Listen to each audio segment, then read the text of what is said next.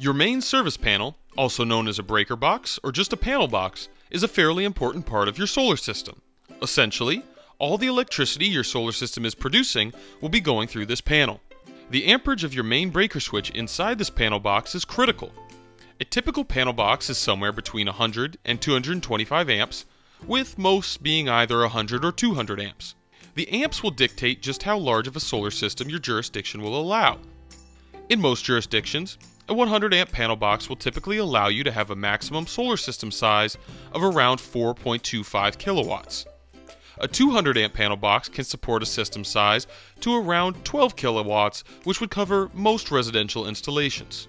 If your recommended system size is larger than your panel box can handle, you will likely want to upgrade your panel box. A good cost for an upgrade ranges from around $1,500 to $2,500.